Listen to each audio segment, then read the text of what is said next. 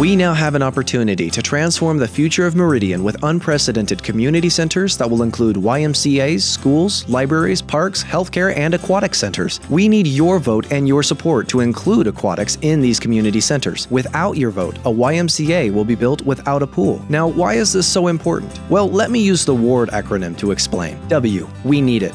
Swim lessons save lives. For everyone to benefit, we will build 2 of these facilities, one in South Meridian to be open by 2018 and one in North Meridian to be open by 2022. A, affordable, accessible aquatics. With the proposed $20 million bond, taxpayers will pay $14.52 per $100,000 of taxable value annually. That's just over $1 a month. Operating costs are absorbed by the YMCA. R, recreation, education, and healthcare are all in one location. Imagine bringing your friends, grandparents, children, well, everyone, to a facility that includes a library, public park, healthcare, an aquatic center, and YMCA. There's something for everyone. D, dedicated and donated. The land for these projects has been generously donated by community members. We are building community, not just constructing another building. On November 8th, vote yes on WARD to transform the future of our amazing community. Please visit www.voteward.com for more information. We're all in this together.